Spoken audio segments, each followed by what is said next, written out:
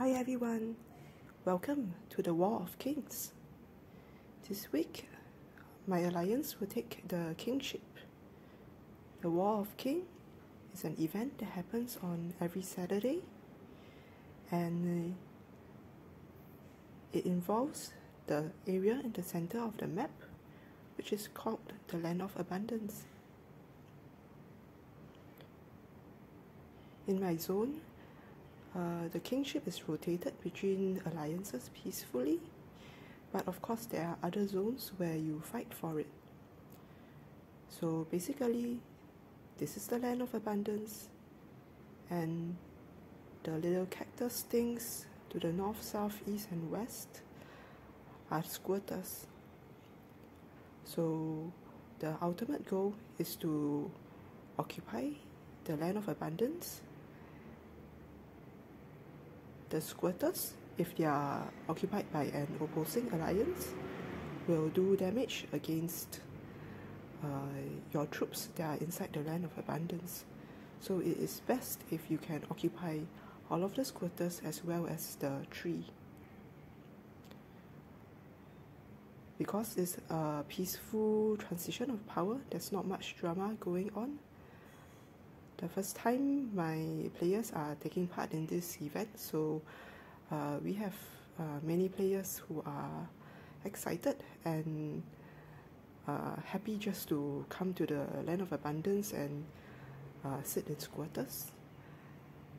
What needs to happen is that we need to occupy the squatter, and it needs to be occupied for a total of 8 hours. Sorry, the Land of Abundance needs to be occupied for 8 hours before you win the kingship. So, yeah, I've sent some troops to the Land of Abundance and some into the squatters. Do note that you won't be able to turn on the peace shield if you are engaged in combat in the Land of Abundance or on the squatters. So if you are in a zone where you are likely to get attacked of 4 marches, what you should do is you should at least keep a march at home, or have your alliance support you and garrison your base for you. Alright, so hopefully this goes well, and I will be back in around 8 hours to show everyone the details of the things that the king can do. And so 8 hours have passed, and we have the lovely fairy announcement announcing my alliance has controlled the Land of Abundance. So if you go to the Land of Abundance, other players can start doing the war zone constructions already, and instructions still to be nominated, and you can see the players who have helped me secure the Land of Abundance. So as R5 of the alliance, you go into position and you have the king exclusive. So these are a bunch of king rewards. King privilege, this is a buff that the king will be able to apply for the war zone. The battle rewards, these are awards that the king can supply to other players. The Land of Glory, this is basically the record of all the kings that have been in our zone and so far. So the R5 of the alliance controlling the tree after 8 hours has the ability to crown the king. And to nominate the king, you click on the position over here and you click nominate, and this is in some order that appears to be in order of base power. Just let me check that. So you have Spartacus and Golden, Royal Abyss, Comrade, Beer, Iris, Halo, Togaxia, X6, Antique, Spiro, and then myself. Let's see. Leaderboards. And heal power. Yep. That is definitely the order of the list. Who has the most power? Okay, position. So this is, you can of course pick the player with the most power. You can even pick players that are outside your alliance. Alternatively, you click on your alliance and you can nominate yourself or any other member in your alliance. Alright. In this case, I am going to make myself king. So I will nominate myself. The king cannot be changed during the term. So for the next week, I will be king. And that's that.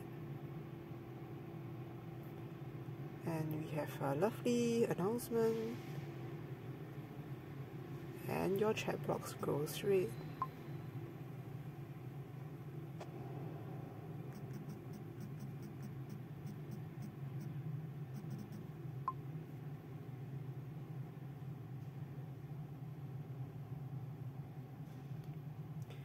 Okay, so back to positions.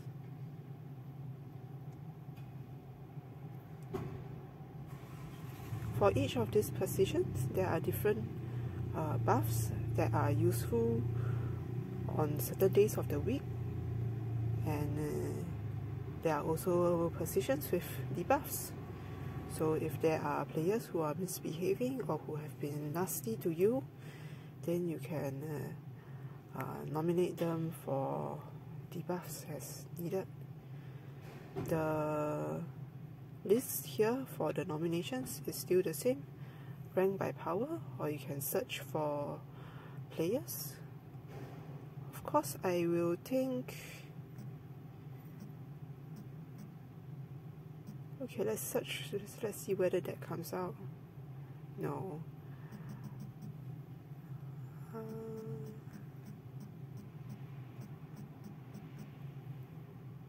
Example.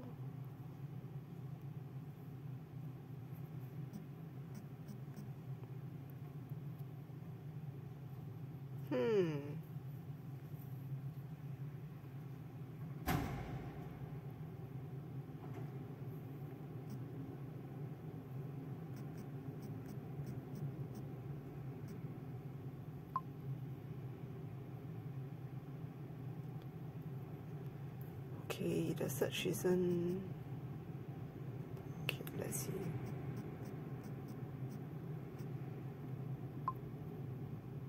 Okay, so you have to match the spacing and the capitalization, and you have to put in the strange alphabets as needed if your you have players with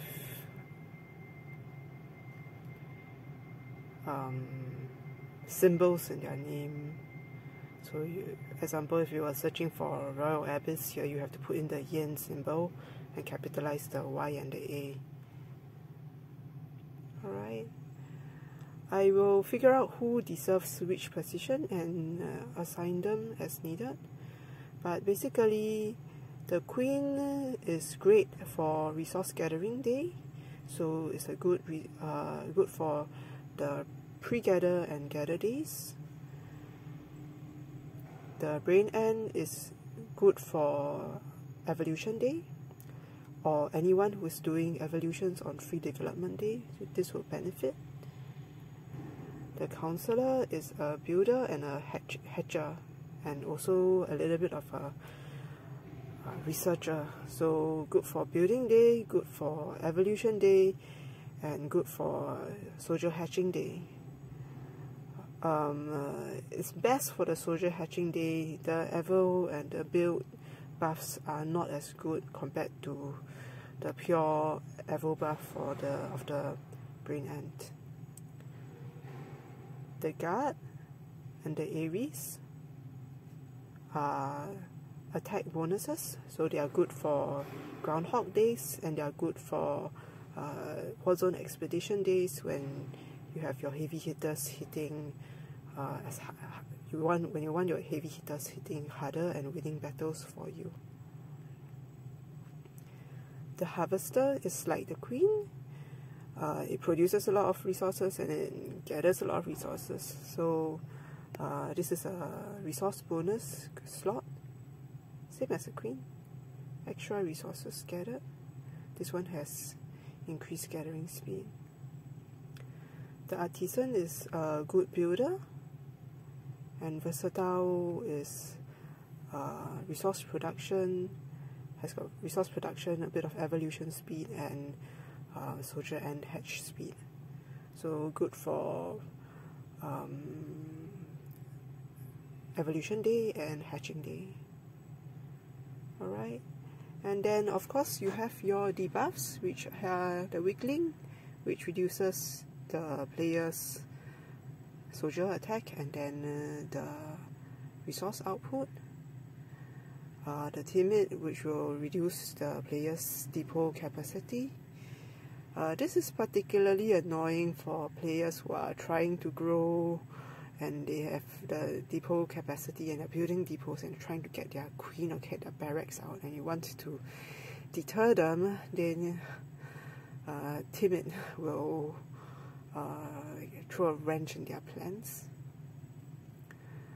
The cripple will slow down in marching and soldier hatching. This is annoying day to day even for insect killing. The hatch speed, if you are punishing a raider, the hatch speed on soldier ants will make them spend more speed ups on getting their army ready to raid. Sloth reduces their defense and reduces their soldier output, their resource output. It makes the player easier to defeat. However, if you are trying to punish rogues, frequently the rogues don't produce much resources of their own. They are typically raiders, so you nerf their resource output. They don't really care. If they are going to take a hit, they usually just ungarrison, so they can work around the debuff. The sick ant just reduces the soldier ant attack and defense, so this is the direct PvP debuff. So if your rogue actually hits and gets hit, then this would reduce that player's ability to do that much damage. But if you are expecting this to make base 2559s less harmful to base 16s with T6s, this is still not going to work. The dog will reduce the evolution speed, and that basically means that the player is forced to spend more on evolution speed ups. Doozy decreases march speed. This is similar to cripple, just worse. March speed is quite annoying if you are trying to kill insects and clear farms or march to the tree for warzone construction. And of course the last one is the glutton. It reduces the player's resource output and it increases the soldier meat consumption. This last one is a bit of a joke because if you look at the amount of meat that we have, I have 3.3 G meat in my inventory. I haven't built a meat the Woodlouse colony in ages, and the amount of meat just keeps increasing. Alright, so yeah, if you have players that need to be punished, then they get purple text next to their names, and then the players that are rewarded get their gold text next to their name, but the king is the only one with a red checkbox. For this part Warzone level, there is not that much you can control or need to do. Alright, this is a regular Warzone construction. Alright. So as king, there is the king exclusive, and then the battle reward. Now as king I can assign that, so I click on award, and once again I can select a player from my alliance, and I can send the players the packs. And then you can send off the guardsman pack, which is 1000 diamonds, a bunch of speed ups, a bit of meat, which is once again like why meat of everything, and then some eggs and 60,000 alliance contribution points. The Victor pack is the second tier pack. You get once again diamonds, speed up, meat, and 40,000 alliance contribution points. And the ally pack is the mini pack with more or less the same thing, alright, just less. So you have the biggest pack, the medium pack, and the little packs. And here, after you have assigned the packs, you have a list that shows you who has been assigned what pack. You can also write in mail to all players. How many can I send though? And I believe there is a character limit, so keep your messages short and sweet. You can of course text raw players or send them in part A, part B, part C as needed. There may be a limit to the number of mails that you send, but I'll figure that out as the week goes on. This will sit in players' inbox like this. You go into the system. Is it the system? No. Events. I believe you'll go into the system and you have some king mail that appears. So yeah, Tokaxia was the previous king, and this is what she wrote last king mail. Alright, so that about... Hold on. The last thing is you can write down your manifesto, what your rule is meant to be. And for the king privilege, the king can turn on gathering boost, hatch speed boost, march speed boost, and healing speed boost as needed. These two are good for queue events, as this is good for gathering day and this is good for hatching day. So as king, please make use of your Warzone construction points wisely, and make use of the boost to help your zone achieve their SVS rewards.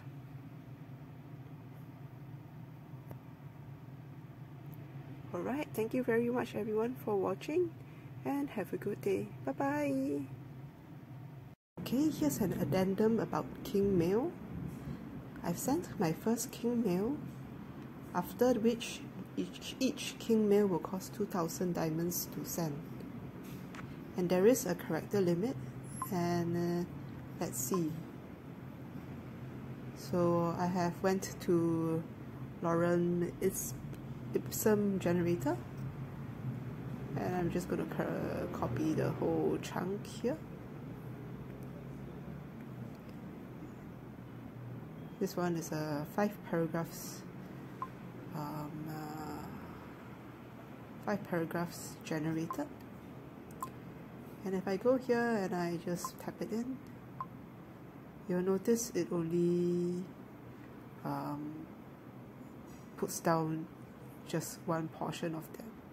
It stops there because it has hit the character limit. How many characters is this? I will select all and I will copy again. And instead of that, I will go to the character counter and I'll paste this section. Alright, so it's a 600 character limit to the text. Alright, you can't send King Mails that are more than 600 characters long. So it's best to be concise. And because it costs you 2,000 diamonds to keep sending mail, don't spam your zone. Right.